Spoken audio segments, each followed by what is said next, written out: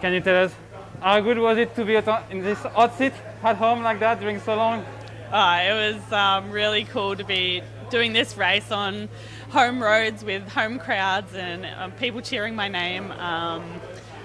Even sitting on the hot seat and having, my family were there in front of me, and it was really special. A lot of extra attention, but yeah, I'm soaking it up.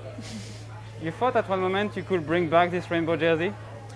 Yeah, I thought I knew, even though Ellen van Dijk came through the first lap quite ahead of me, I knew that I had done a faster second lap.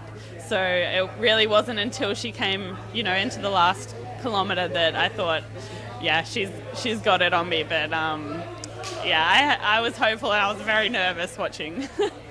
Did you surprise yourself today? I don't know if I surprised myself, but I was confident in what I could do here. I think maybe I'm not as big a name in time trialling because I haven't done as many time trials as some of the top girls, but yeah, I know that this is my specialty and I can perform really well on a course like this. We know Ellen van Dijk prepared specifically the last month for this TT. Yeah. Is it now the way to go if you want to win a World Championship TT?